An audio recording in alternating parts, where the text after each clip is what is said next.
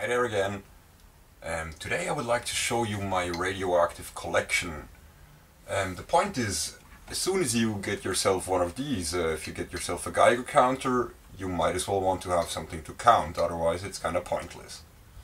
Now, so I did a bit of a self-experiment. I gave myself like a month, basically only a few days of that month, going to flea markets or used stuff stores just to look around old stuff that could be radioactive, and I'm quite astonished. I found a lot. I found much more than I thought. This is a part of my collection, and I guess I'll show you the stuff in detail. So first of all, I want to start with some normal background radiation. The point is, radioactivity is normal, it's natural, it's everywhere anyway. Just a tiny bit. It just gets unhealthy if the levels go way up, as with a lot of other stuff. So for my Geiger-Müller tube that I'm using here, it's a Soviet-made SBT-11A alpha, beta and gamma probe. 25-30 counts per minute is like normal background average, I would say. So let's go on to the first radioactive item, which is a uranium plate. In here, somehow in the glassing, they used uranium oxide in the past. I think something for the coloring, something similar to the uranium glass we will see in a bit. So that's already quite obviously radioactive. Well, then we go on to uranium glass. This stuff is really pretty, I think. This has also like 2% more or less of uranium oxide in the glass mix. They put it in to get this milky kind of color. And interesting is also, if you have a UV flashlight, you can shine it on the uranium glass and it will be really fluorescent. It's a really pretty Simpsons-ish radioactivity green, I would say. And this stuff here is quite clearly radioactive too. I think the plates are a bit less there in the back, but the cup here certainly is. But because the radioactive material is embedded in the glass, and I mean glass is a really smooth surface, you don't break off speckles that easy, it's actually kind of safe to handle. Like, it's no big deal to drink or eat out of some of this, really. I like my ginger ale with a little bit of alpha rays. So let's continue. This here is a big chunk of uranium ore that I found in the mountains in Switzerland. And this is quite radioactive, actually.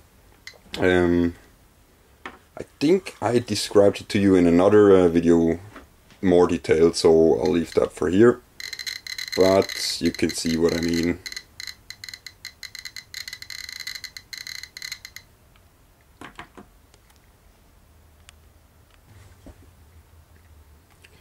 And also this thing here seems to be a little bit reactive to ultraviolet light.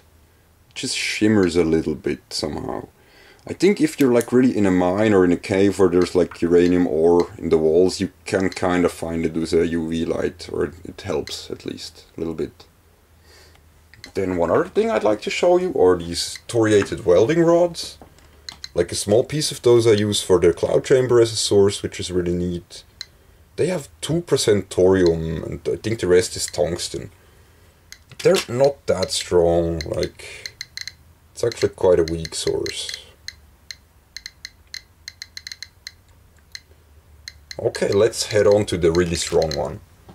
Like, this thing here is the strongest thing that I found till now.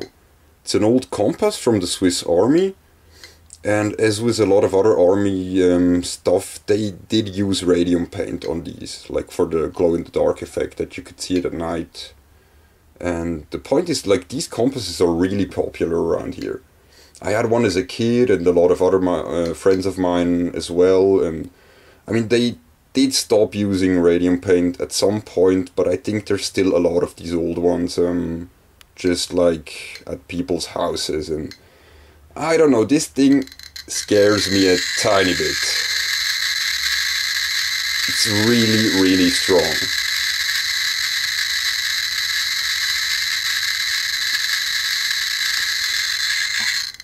And also to show you, there is a lot of gamma radiation also coming off of this actually. It's not that much as I thought, but this is a thick steel plate. This is really steel, it's about 8 millimeters thick. I can put it on top and it will shield most of the radiation.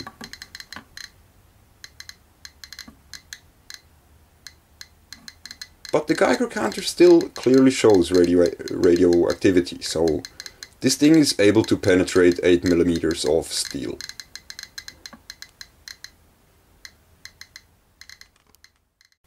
Well, all the stuff you've seen before was like my stronger radioactive material that I found, but I also found some weak radioactive sources which are really interesting. I'll show you this in detail too. Well, just to remember, normal background is about 25 counts per minute. So here's the weak stuff. I think I will like to start over here. Kitty litter. If you have a cat and you have kitty litter at home, go check it. It's radioactive.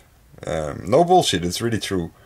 But it's very, very weak. And I think I read something that the point is the place where they kind of like dig out the stuff or mine it has like some trace amounts of thorium or uranium ore in the ground. So that's probably the reason. This here won't work. It's very weak, and I had like the Geiger counter in the bag of kitty litter like overnight to get myself a maximum of 53. So it's very weak, but it's measurable. Over here we have the potassium group. Potassium is really interesting. The point is like potassium is not radioactive, but potassium has an isotope, potassium 40, which is radioactive. And it's very, very little. I think it's 0.001, if I'm not wrong, % of all potassium on the world is potassium 40, and therefore is radioactive. That means if you have quite pure potassium or something with a lot of potassium inside of it, you will be able to measure the radioactivity. This really works actually. First one here is plant ash. This is from my stove actually. I have an old school stove where I burn wood for the winter. Also, this is more like a long-term thingy. Doesn't, yeah, a tiny bit, it actually picks up. What I also tried to do with this plant ash is I cooked it up and I tried to get the potassium out of it, or the potassium chloride. It's kind of like in a salt bound form. This stuff here is really mushy, so I don't really want to put the detector right onto it. But it's more radioactive than only the plant ash. I could like double its activity, I think. So I purified it a little bit. And this here is really funny. This stuff here seems to be healthy to put it into your bathtub or something if you want to take a bath. It says, I don't know. It's this white powder here. Well, it's a bath salt, I guess. And I figured out, it doesn't really say on the bottle exactly the percentage of the ingredients, but there you see potassium carbonate. And this stuff gave me around 150, 200 counts per minute when I did a long-term measure, but also here this is difficult to get a short-term measurement out of. And last but not least is my Tritium Keychain. These things are really cool, maybe you know them. You can like buy them on the internet for quite cheap. The point is you have to have them in the dark. It doesn't really work at light. I'm not sure if this... Oh yeah, there you see. You see glowing inside?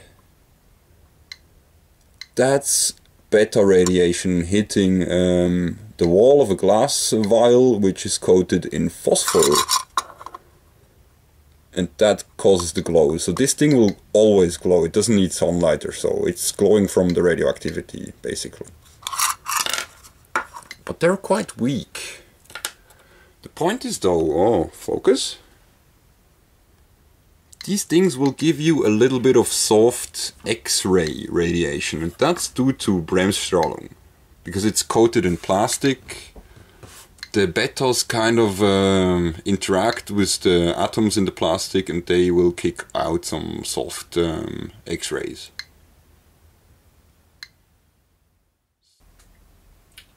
So that's it for now.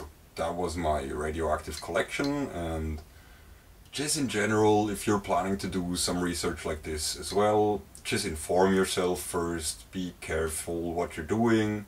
It's not a healthy hobby, it's not healthy to fool around with radioactivity, but it's also not that dangerous if you're a little bit careful and you inform yourself and know what you're doing. So in this sense, keep counting and see you soon. Cheers.